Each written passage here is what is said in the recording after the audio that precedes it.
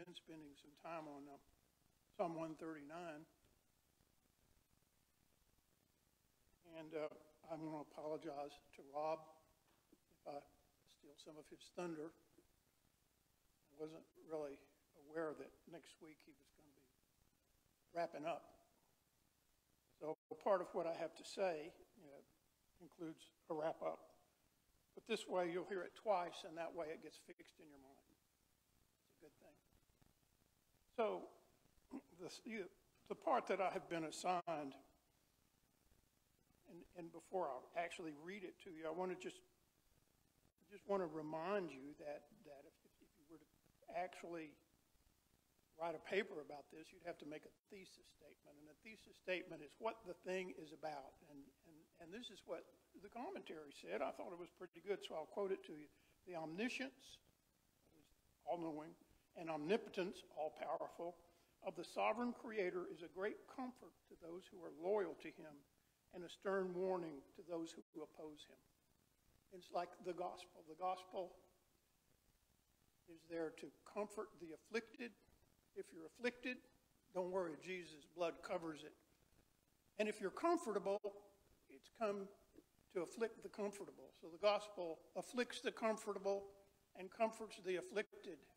If you think that sin is okay, if you think that your life deviating from the revealed will of God is okay, then you don't know much about God or the Holy Spirit. You open your heart to Him, He's going to come and take you to the woodshed. He will. He knows how to do it. I've been there many times. So that's really what this message is about. It opens up with search me, know my heart, and actually, as I was able to say a couple of weeks ago, the psalmist is not real comfortable with that. He says, your hand is on me, and it's a picture of a cupped hand trapped on top of a kitchen table. I can't get away from Him. Where can I go to get away from God? There's a lot of people who are trying to do exactly that. Get away. I've done a little running in my time too. And you know what? He knows exactly where to find us. He knows who we are. He knows where we are. And He knows what we are. Absolutely. Knows it better than we know ourselves. And the second strophe, or the second stanza in there, will tell us that He's not only knows where we are and that we can't get away from Him, but He has known that from eternity, from before the time we were ever born. You saw my unformed frame. Well, yet you knew my words that were coming out of my mouth before every one of them came to be. Now that's hard for us to, it just is. We just accept that it is. God knows it. And so, this is not something that's new. In the book of Revelation, chapters 2 and 3, you've got 5 different times Jesus says to the church, I know your works. I know your works. And for several of those times, it was not a comfortable knowing. I know you, and I know what you're doing, and I don't like it. He has every right to say that to us. And other times He says, I know your affliction. I know your persecution. I know your pain. I know about that. I know where you are, at the seat of Satan. You couldn't have said that about America 25 years ago, but you could sure say it today. The things that were going on at the time when this psalm was written were bad. We think that paganism and child sacrifice that's going on today is something that's recent. It's not. It's been going on. And during the time that the psalmist was writing, it was going on a lot. It was not until state-sanctioned paganism and state-sanctioned child sacrifice came about that God began to really come down in Israel and tell them, hey, you're my bride, but you're going to pay for this. And it was actually during the reign of Solomon that we actually have altars to Molech on the Mount of Olives, just east of Jerusalem, that Solomon, the wisest man on earth, built. You know, you think that the church today is immune from the kind of idolatry that was going on then? You need to think again. Ask God to open your eyes. You know? Okay, so, and as far as, you know, Matthew 10:29, even the hairs of your head are numbered. God has known us, knows all about us. See, that's what Jesus reiterating the same idea of this psalm. Even the hairs of your head were numbered. Matthew 10:29. Matthew 28:20. Behold, this is the very last verse of the very last chapter of Matthew. Behold, I'm with you always to the end of the age. He's with us. And in Acts 17:24-28, it's actually a précis. I'd like to turn there and look at that. There's Bible in your pew, Acts, A-X, Acts 17. And just as you read Psalm 129, here is Paul reiterating on Mars Hill the same principles that are set forth. That God created us, that God knows us, and that God expects our worship, everything that we have. So, in verse 24 of chapter 17 of the book of Acts, the God who made the world and everything in it, being Lord of heaven and earth, does not live in temples made by man, nor is he served by human hands as though he needed anything, since he himself gives to all mankind life and breath and everything. And he made from one man every nation of mankind to live on all the face of the earth, having determined allotted periods and boundaries for their dwelling place, that they should seek God and perhaps feel their way toward him and find him. Yet he is actually not far from each of us. He is transcendent, overall, sovereign, and he is immanent. He is sovereign, and he knows everything from the beginning. But he holds us accountable for our choices. God is sovereign, and our choices matter. It's a paradox, but there's a lot of paradoxes in the Bible. Believe me, God's got it figured out. He's got it figured out. The divine decrees are not fatalism. The fact that he is sovereign does not mean that what you've done and what you say is predetermined and therefore you don't have any choice and therefore you're not to be blamed. Your choices matter. And God already knows your heart. He knows the words on your heart. You can actually make a choice that matters. So how do we put that together? I don't know. I'm not sure if John Calvin was right or Jacob Arminius. And I would just have to say yes. Neither one of them are right. God is right. He is sovereign, and our choices matter. That's what the book of Psalms teaches, because he makes a turn. He makes a turn in He says, how precious to me are your thoughts, O God, how vast is the sum of them. Verse 17 of Psalm 139. How vast is the sum of, how precious to me are your thoughts. The Hebrew word pictures a gem, a very precious gem worth a lot of money. How precious to me are your thoughts, O God. How vast is the sum of them.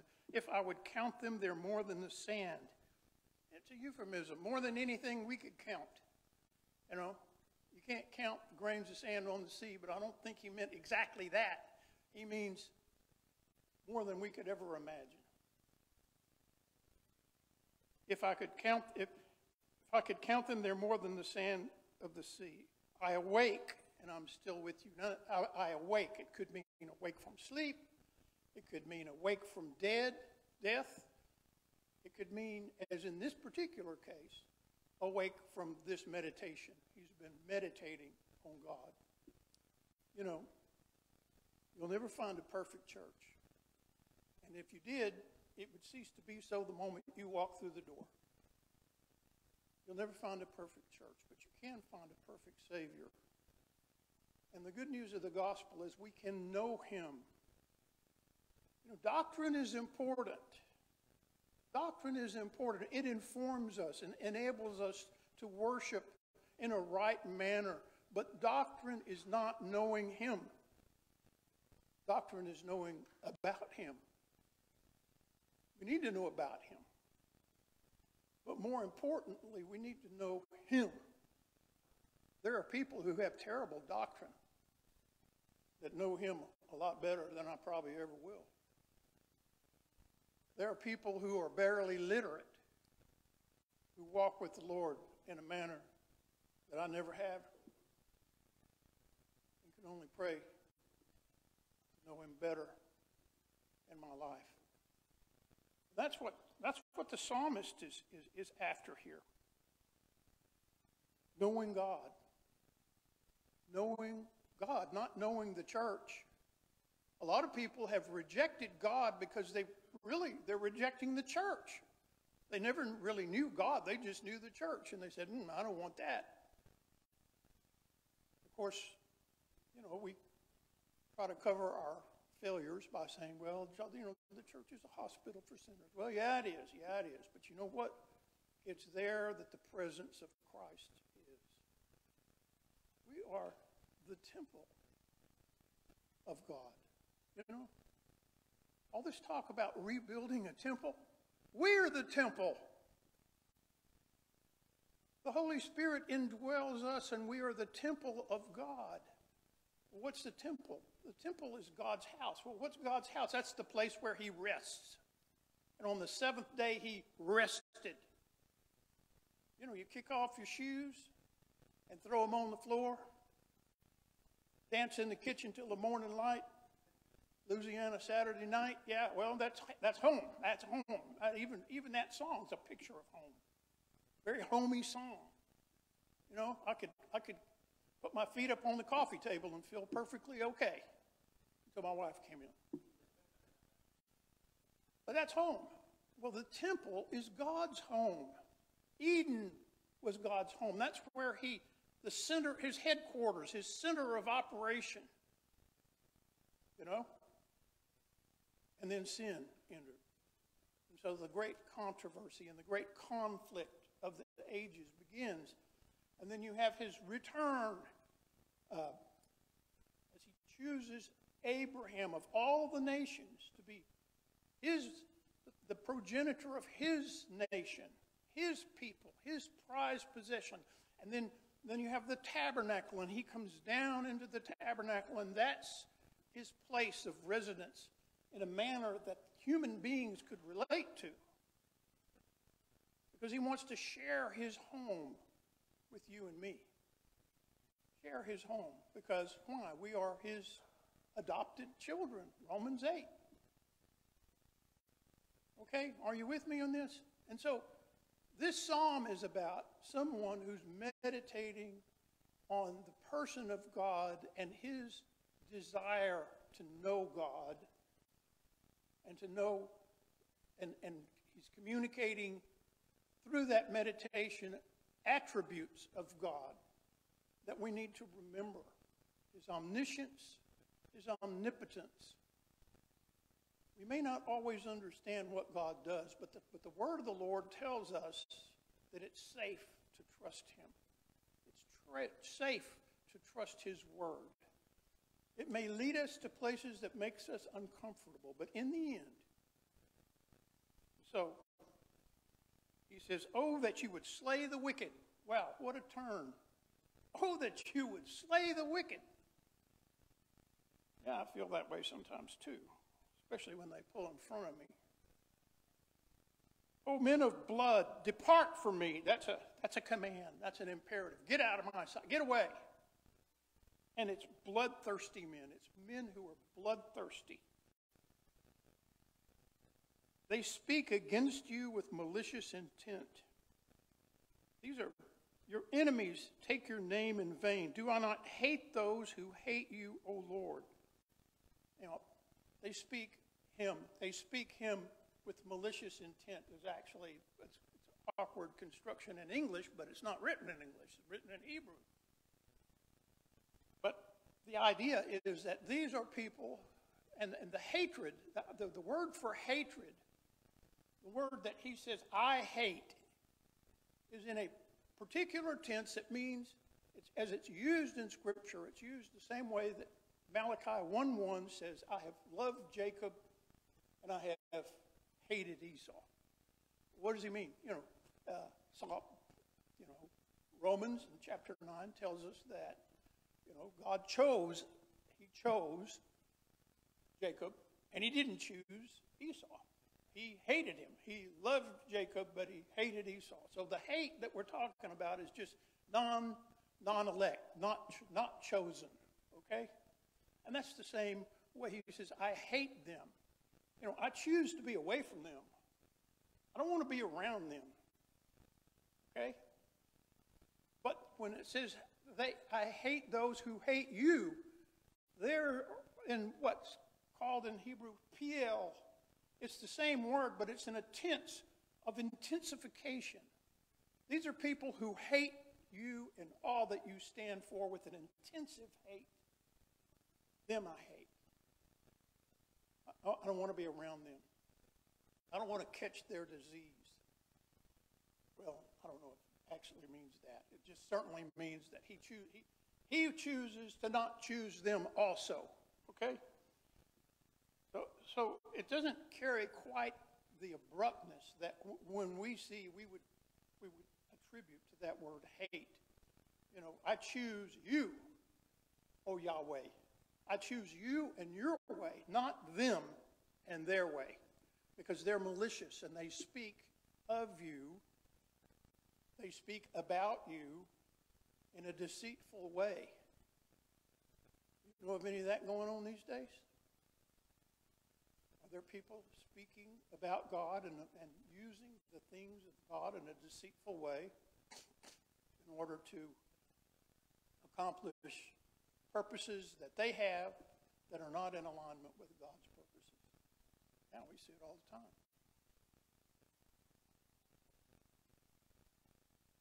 I hate them with complete hatred. I count them my enemies. If they're your enemies, they're my enemies.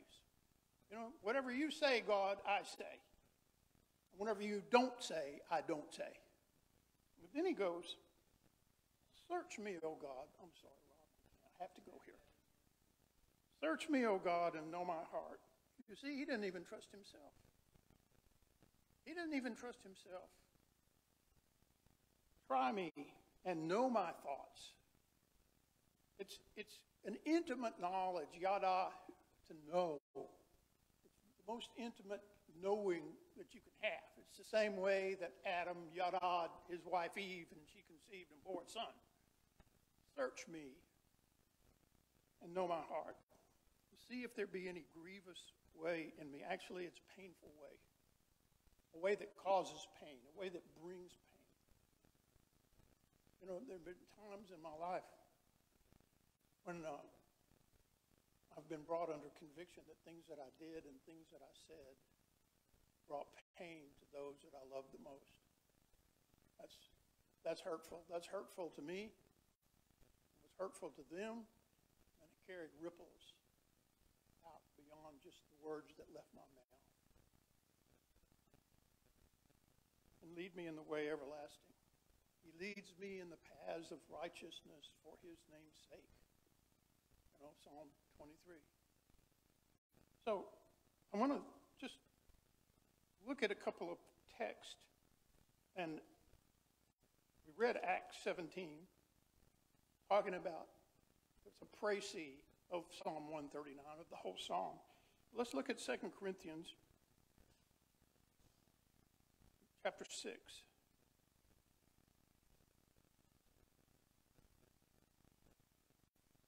This is kind of a parallel in the New Testament as to what the psalmist is expressing in this hatred of those, this not choosing the crooked way, the wicked way, the twisted way. You know that word wicked? You ever seen wicked? Wicker? It's the same root, same Anglo-Saxon word. Root, it's wicker, it's twisted. You have to twist the reed and turn it. That's what the word wicked means. Twisted. So this is Paul talking to the Corinthians, Gentiles, by the way.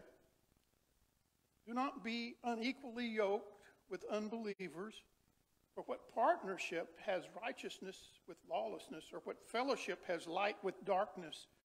What accord has Christ with Belial, or what portion does a believer share with an unbeliever? What agreement has the temple of God with idols? For we are the temple of the living God. As God has said, I will make my dwelling among them and walk among them, and I will be their God, and they shall be my people. Therefore go out from their midst and be separate from them, says the Lord, and touch no unclean thing. And I will welcome you and will be a father to you, and you shall be sons and daughters to me, says the Lord Almighty. Now, that quote originates actually in Leviticus chapter 26, and it's repeated periodically. God repeats himself. The same principles that we see in Psalm 139 are repeated throughout all of Scripture. Again and again, I'd like to look at a couple of those, because that's what he told the Israelites when they went into the promised land. He says, be separate from them. Tear down the Asherah. Tear down the Baal altars. Tear down the high places. Don't go into covenant relationship with any of those people. As a matter of fact, kill every last one of them. Of course, that's all connected with Genesis 6:4, and as much as I'd like to go there, I won't. But the thing is, they didn't do that. They did not tear down the Asherah poles. They did not tear down the Baal altars. They did enter into covenant with the people of the land who worship Molech and Ashtoreth and Baal and all of the things that developed from there.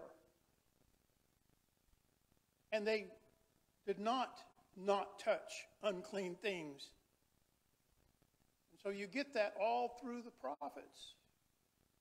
Brothers and sisters, we're in exactly the same situation today. Nothing changed. Evil has not changed. Human nature has not changed. One thing that has changed, we're on this side of the cross. We have forgiveness.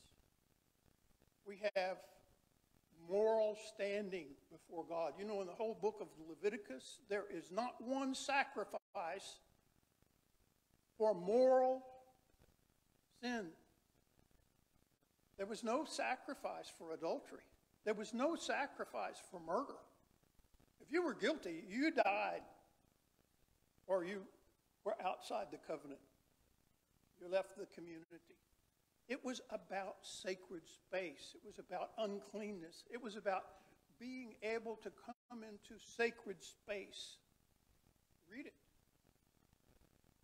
But look what he says. Leviticus, Genesis, Exodus, Leviticus. I know you were probably reading there last night. Leviticus 26. And this is the chapter that talks about all of the blessings that God would bring to his people if they would obey him, if they would walk in the covenant that he made with him. And look what he says. Verse 11, I will make my dwelling among you, and my soul shall not abhor you. You know, that's quite a statement. You know, I will not find you disgusting as you really are. That's what he's saying. Can you imagine saying that to somebody today? My soul will, but he's holy. He is holy, and he's communicating to them what holiness is all about. You cannot come even in my presence without holiness. And we have none in ourselves. But he has provided one himself who is holy. God himself will provide a lamb, he told Abraham. And so it was God's lamb that paid the price. My soul, and I will walk among you and will be your God, and you shall be my people. And the Lord your God who brought you out of the land of Egypt, that you should not be their slaves, and have broken the bars of your yoke and made you walk erect. Okay, that's Leviticus 29. Exodus 29 is saying the same thing. He repeats himself. And God never repeats himself just because he likes to hear himself talk, like I do. Exodus 29, verse 45. I will dwell among the people of Israel and will be their God, and they shall know that I am the Lord their God who brought them out of the land of Egypt, that I might dwell among them. I am the Lord their God. And then Jeremiah 31:33. That's a very, very familiar text to a lot of us. This is after all of the bad news that Jeremiah had to bring. He brings this prophecy that's quoted twice in the book of Hebrews. 31:33. For this is the covenant I will make with the house of Israel after those days, declares the Lord. I will put my law within them, and I will write it on their hearts, and I will be their God, and they shall be my people. And no longer shall each one teach his neighbor and each his brother, saying, Know the Lord, for they shall all know me, from the least of them to the greatest. Okay, that's us. They shall all know me. I'll walk among them. I will be in their midst. Do you know, do you believe that God is walking in our midst when we gather here to worship him? Maybe sometimes we ought to pay a little more attention. Okay, I'm getting in trouble now. Ezekiel 11:20. Now this is interesting because most of the time people go to Ezekiel 36:26. But here's Ezekiel 11.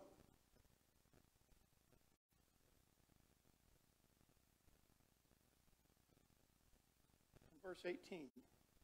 And when they come there, they will remove from it all its detestable things and all its abominations. And if you really want a thrill, you need to read about the first 23 chapters of Ezekiel and see just what those abominations were and just what God's response to them was. It's pretty scatological. And I will give them one heart, and a new spirit I will put within them. I will remove the heart of stone from their flesh and will give them a heart of flesh. I bet you didn't know that was in Ezekiel 11.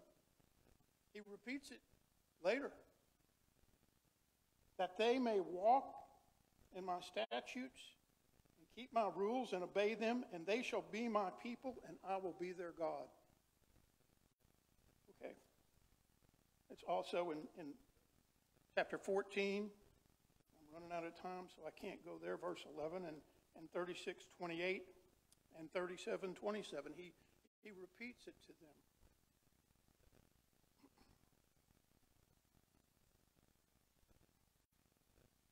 It's because there was a wicked way in the people of God. They never completely followed him. And unfortunately, after Daniel comes Hosea. You know, and Hosea is called the divorce lawyer. He's the covenant divorce lawyer. And look what he says. He says, when she had weaned no mercy, this is verse 8, she conceived and bore a son, and the Lord said, call his name not my people, for you are not my people, and I am not your God.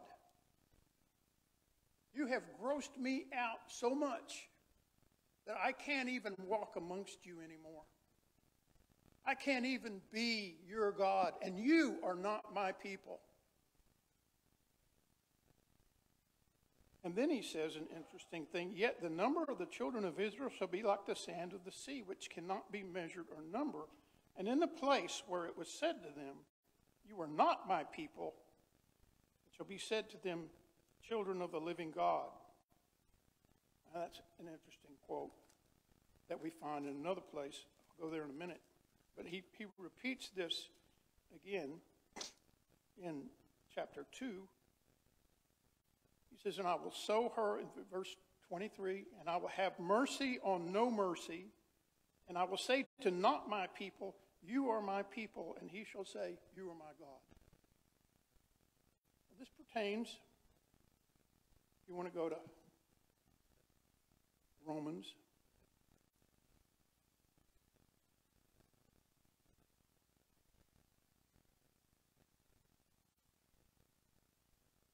I've got that marked somewhere in here. Romans chapter 9, yes. Us Reformed people like to go there a lot. Romans chapter 9, verse 26 and 27.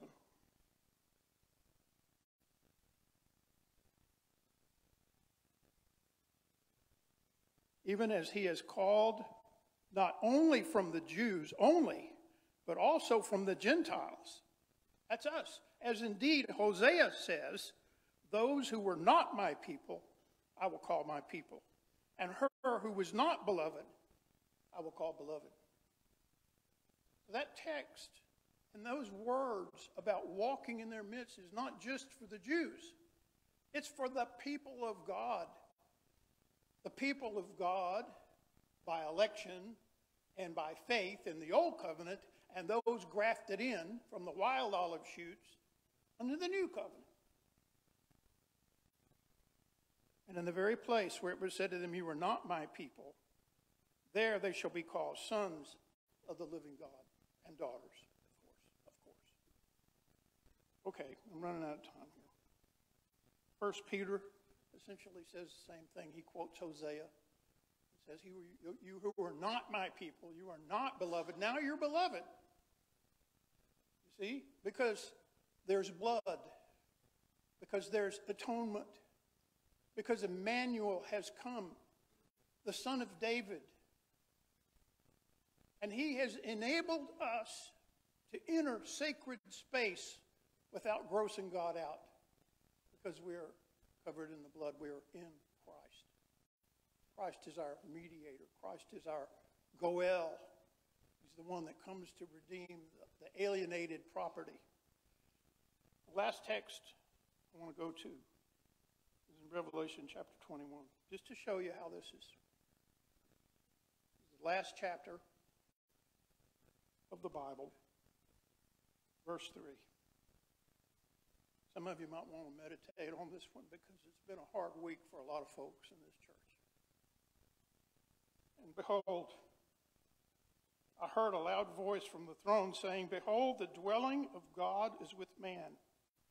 He will dwell with them, and they will be his people, and God himself will be with them as their God. You heard that before? It's repeated again and again and again. God's purposes know no frustration. God's original purpose in Eden will be reinstituted an octave higher. His house will be on earth, and his children will be with him. He will wipe away every tear from their eyes, and death shall be no more. Neither shall they be mourning, nor crying, nor pain anymore, for the former things have passed away. We are heir of this. We are heirs of this. This is our destination. We're in the already, but not yet. Your faith has laid hold. This is what Psalm 139 is saying. We cannot be perfect. Look at David. He certainly wasn't perfect. But I'll tell you what, he never worshiped another God. Believing loyalty. We can be perfectly loyal to the one who has bought our redemption with his own blood. who has spoken to us throughout the entire Scripture. If you want to know the New Testament, get familiar with the Old Testament because it's full of Old Testament references. And those first apostles, those first Jews, and even those believing Gentiles who had the Septuagint, it was no New Testament. It hadn't been written yet. It was all Old Testament, and the Spirit of God came and lit up the text. But we barely even read the New Testament, much less the Old. I'm just saying, there's so much in here. There's so much. And it culminates in the person of Christ, in the cross, in the blood, in the gospel. It comes to comfort us in our affliction.